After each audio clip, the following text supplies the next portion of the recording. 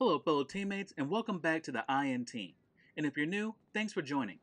Today we'll be going over the new Service Carbine Rifle, modeled after the M16. This weapon was recently drip-fed into the game with the Criminal Enterprises DLC. This was one of the most anticipated weapons to ever enter GTA Online, mainly due to its use in imagery throughout the years. Now this rifle was released into the game as a free item, however you will have to work a little bit to attain it. And you'll want to do this now, because it doesn't look like this weapon will be free for long. And we'll get into what we mean by that and what you'll need to do to grab one of these service carbines if or when that change happens later on in the video.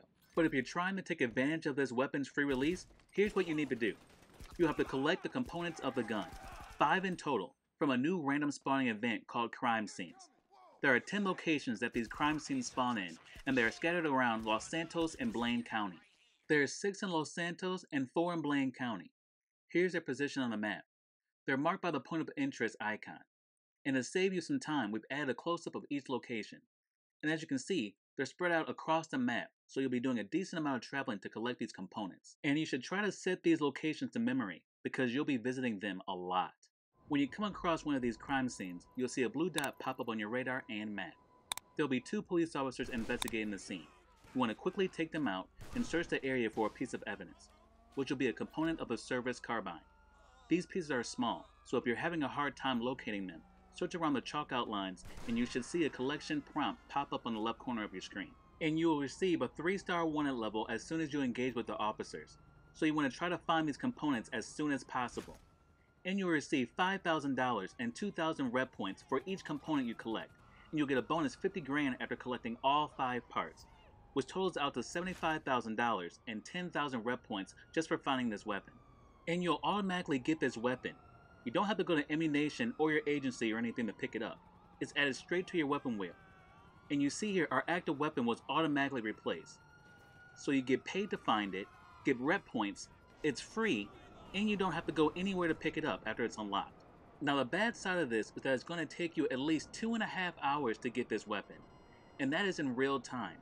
It takes about 30 minutes for the crime scene to spawn, and once you collect the component, the clock starts over. These crime scenes are designed like the other random events in the game, meaning you'll need to be in a lobby for at least 20 to 30 minutes before they start appearing. So don't waste your time searching any of the locations before that time, nothing will appear.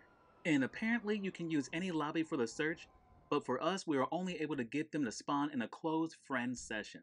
And like we said, after you collect one component, it'll take at least 30 minutes for another crime scene to appear. While searching for these, we noticed that the time frame solely depends on if the game is working correctly. We had an instance where it took over an hour for another crime scene to spawn in, and that was after switching to a new lobby.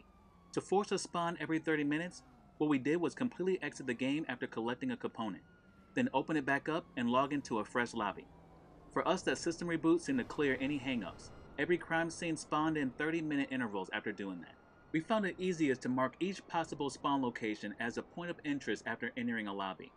After 30 minutes had passed, we grab a oppressor or helicopter and begin our search. To save time, we stuck to searching the 6 locations in the city, and we just rotated through these 6 locations until a crime scene spawned in.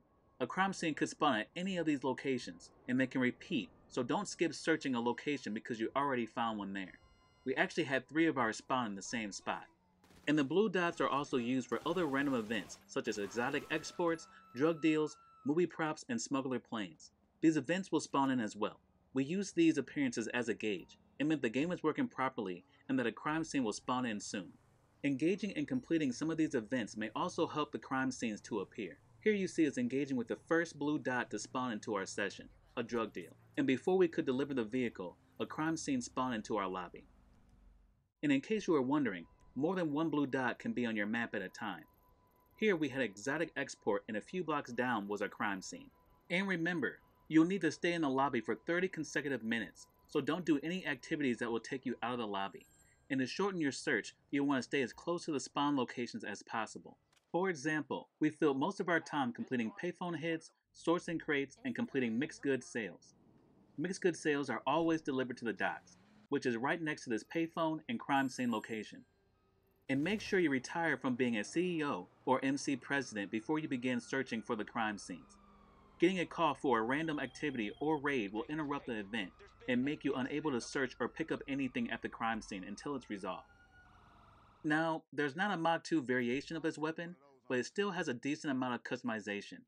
And this is a really awesome rifle. Has a close grouping, quick reload, and it sounds incredible, staying true to its real counterpart, the M16. It's one of the best sounding rifles in the game, in our opinion. And that's of course without the suppressor. Adding a suppressor will reduce that sound, so keep that in mind. Now, you may have noticed that the opening screen to the game stated that this weapon is for a limited time.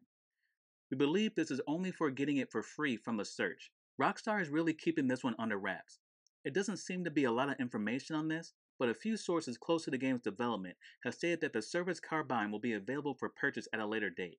Pricing hasn't been confirmed, but you can expect it to be around $300,000 or $400,000. So, if you can't or don't have time to locate all the pieces, or just don't feel like going on a treasure hunt, you'll still be able to pick up this weapon. Now let us know your thoughts on the Service Carbine. Do you like this weapon being obtainable in a treasure hunt-like event, or do you feel it's just a big hassle? How long did it take you to find all the components? Are you going to look for them, or just pick it up when it's available for purchase? And did you know it was going to be available for purchase? Let us know in the comments. Thank you all for watching. Be sure to drop a like and subscribe if you haven't already, and we'll see you next time, teammates.